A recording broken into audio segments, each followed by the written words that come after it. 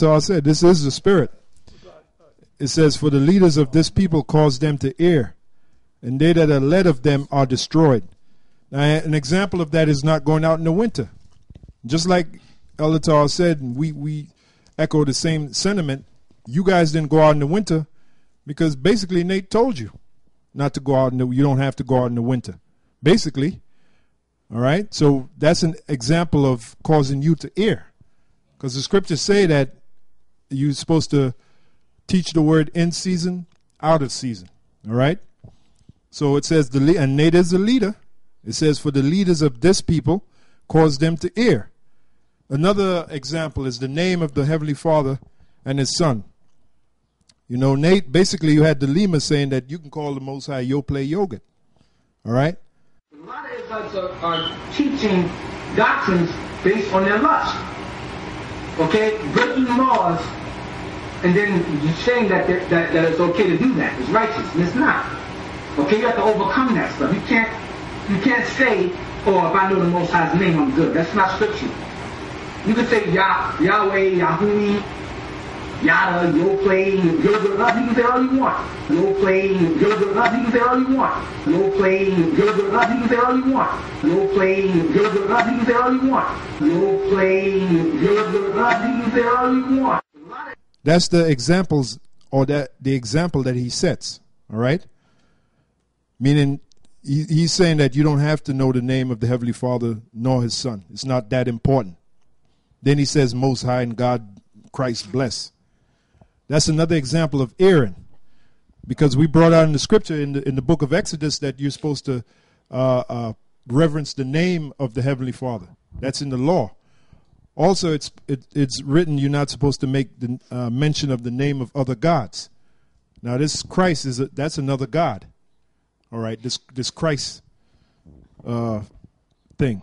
It says, for the leaders of this people cause them to err, and they that are led of them are destroyed. So soon enough, man, you that's led of Nate, you zombies, very soon you're going to be destroyed. And we just gave you a scenario, all right, when martial law is declared, and they systematically start hunting down, because pursuant to Project Megiddo, they have the black Hebrew Israelites, all right, as a threat to the government. That's under Project Megiddo. So all these slaughterhouses that Nate is setting up, when the military goes out there, they're going to visit those slaughterhouses. All right? Yeah, they're going to visit those chop shops, slaughterhouse. I think there's a scripture where it mentions about shambles, because that's what Nate is teaching. He's teaching us shambles, you know, tables of vomit. You know? Yeah, Nate is Nate being a detective. Nate was probably one of those guys in the Roman Empire back in about the 3rd century AD that was called a frumentari, which was a secret police that was going around. Yep. Paul was like a secret police set up. He was set up by the Sanhedrin, which was the elite of Israel. They were the ones that were sitting in the high seats because they had their own, and they were under the authority of the Roman Empire. The Roman Empire let them do things, so they had their own police force and their own secret police. And Paul was one of them. But Paul got converted by Yahweh Shai himself, and he gave him his name, and he didn't say his name was Christ. I'm sorry. Go ahead. This is Galatians 2:4.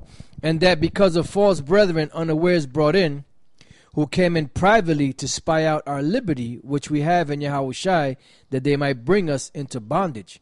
You know, and that was happening back then, and it's happening now. So you got certain guys that are set up as Judas goats, you know, but they're going to play the part. They're going to look, you know, they're going to dress, you know, the part. They're going to act like, you know, they're down with you. But then when that time comes, they're going to drop the hammer on you. That's why Nate doesn't go into the chip, because he's under orders, man. Yep. He's a shill. Yep. For he's really a prostitute for the Rothschilds. Yep. All right, that's what he is. That's right. And that IUIC, that ain't nothing but how the scripture describe it, a wall, untempered mortar. Untempered mortar. Like, yeah, it's a church. Yeah. This is it here. Well, I'm going to just go right to the point. Ezekiel 13:13. Therefore, thus saith the Lord power, I will even rend it. Rend means to tear it apart. With a stormy wind in my fury.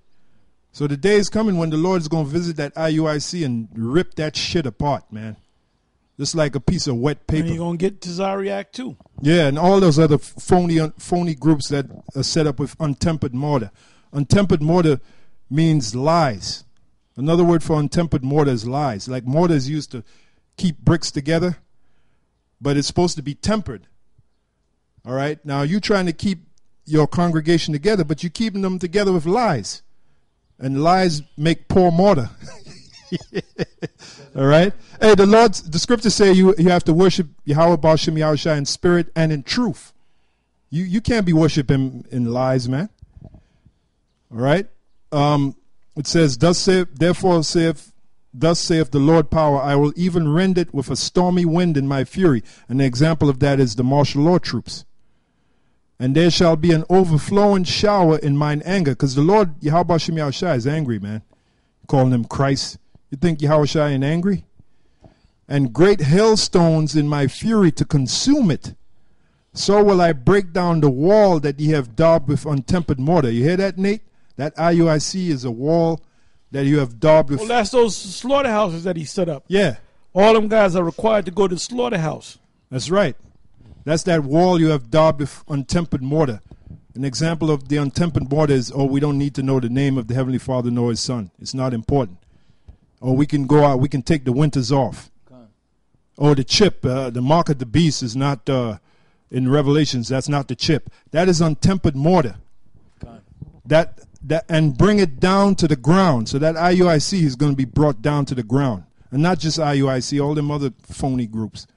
So that the foundation thereof shall be discovered, and it shall fall, and ye shall be consumed in the midst thereof. Yeah, because that Jesus and Christ crap, that's not a good foundation. That's untempered mortar. Oh, you know what these stupid niggas did? They went to a church out there in Texas, and here they trying to convert these knuckleheads in the church, and they reading out the scriptures, and both sides are saying Christ. Both sides are saying Christ. Esau says Christ. The hell's wrong with you, man? If the devil's calling on Christ, you know there's something wrong with that. Something wrong with that, man. Anyway, I got a scripture right here. You got something else? Just wanted to make a quick point. You had read the word untempered. I looked the word untempered up from the Hebrew H8602 thapal, which means foolish, insipid, tasteless, unseasoned, whitewash, meaning uncertain. So basically, that's tasteless. You lost the salt, my man. You know that. Yeah, if you lose the salt, trodden underfoot. You throw it on the dunghill and trodden underfoot. Yeah, them stormtroopers. The Lord say gonna rend it with a stormy wind. That's them stormtroopers. Even what's his name did a video. Alex Jones, he called it a storm. Was it Terror Storm? And it was about them the martial law troops marching with their boots. A lot of you niggas following the IUIC, you're gonna be stomped down with them boots, man. Is that quote from 1984?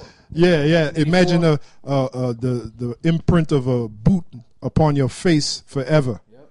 That was one of their mottos. Yep. And you can see it's gearing up, man, with that Baltimore thing. Yeah. You saw how quick the National Guard got out there, because that's really what it's all about. Yep. You know? Yeah, an excuse to bring out the military, to bring out the martial law troops to corral the people. Yeah. Then they had that black woman that's supposed to be the mayor of Baltimore, and she was out there, right, basically talking shit, you know. But then you see the guy that was interviewing him, and behind him you seen police and you seen the National Guard out there, because again you're used to seeing the National Guard in military fatigues out there, because that's what's going to really be governing the streets. Because when that time